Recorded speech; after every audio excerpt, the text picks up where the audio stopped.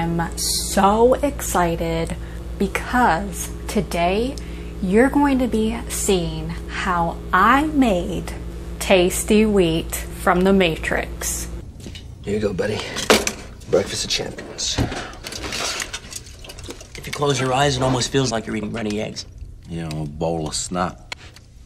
So let's get started. So let's talk ingredients. You're going to be needing white rice, oats, a little pinch of salt, and rice milk, which I made my own. It's super simple. I will include the recipe I followed in the description below with this recipe. So first off, you're going to take your pot, gonna put it on stove. I turned it up to like medium low. I put 2 cups of the rice milk into the pot, and then I put 1/4 cup of rice into that pot.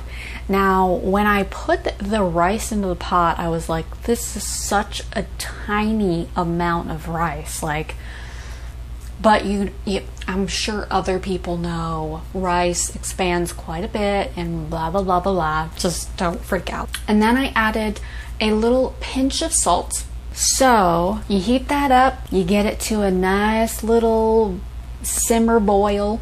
You don't want to go too crazy. You want a gentle boil. And you're just, you're gonna get friendly with your spoon because you're gonna be stirring the pot a lot. As far as time frame, I don't know how long I was stirring for.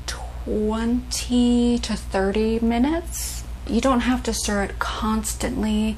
Just every few minutes, come back, stir it up. You'll notice it's starting to thicken.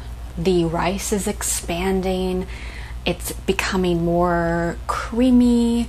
Now, I think I reduced it down a little too much. At one point, I added 1/4 cup more of rice milk to delay too much reduction. So I added a teaspoon of the quick oats, maybe a minute or 2 before I took the pot off of the heat. And at this point, you want to go ahead and mash the rice just to kind of break up some of the larger pieces.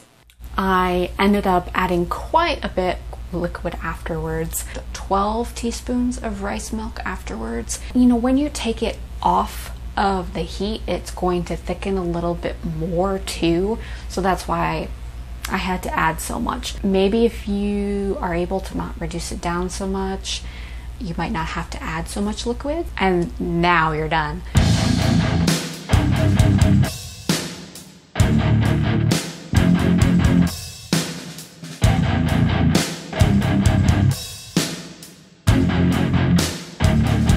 So this is how it turned out. I am so excited. So I'm going to give it a taste.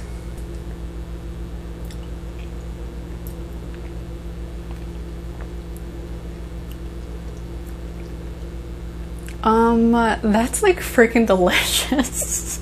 Yeah, I can see where the consistency would remind somebody of like a bowl of snot or like runny eggs, but like, it's kind of like a thinner rice pudding, really.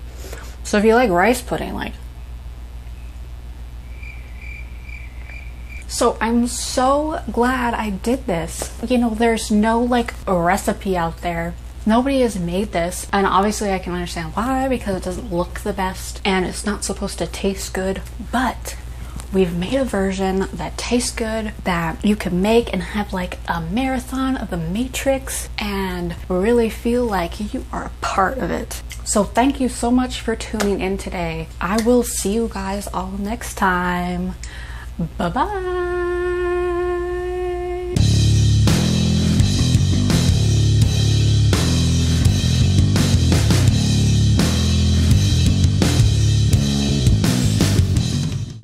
Everything the buddy needs.